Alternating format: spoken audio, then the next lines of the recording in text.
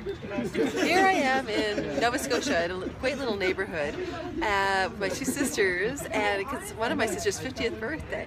And so I'm going to turn around and show you my sisters. Hey, Nance.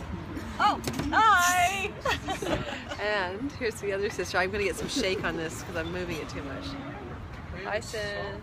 Hi. Say hi to all my followers and viewers.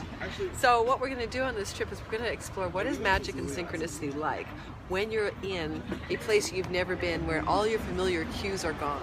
An example today was I was just driving downtown. Well, I didn't mean to drive downtown. We were going to try to get on the coastal highway to head towards this cottage that we rented, and by some really weird circumstance we got stuck in Halifax. But we weren't stuck.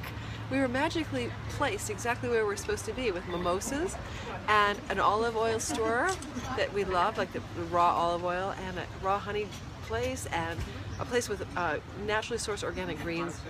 Actually, we're starving to death, so we needed to eat anyway before we started going, and even a big superstore with great groceries. I mean, everything we're not going to find in this little town that we're heading to out in the coast. It's like really, really rural.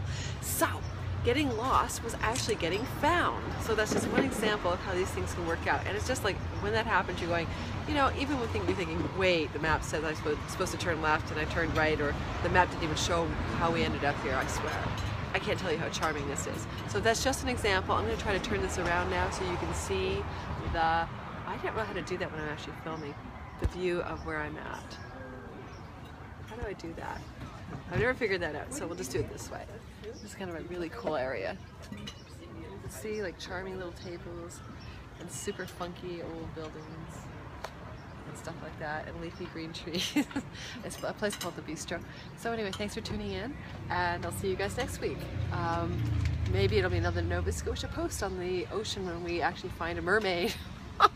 And that will be truly magical.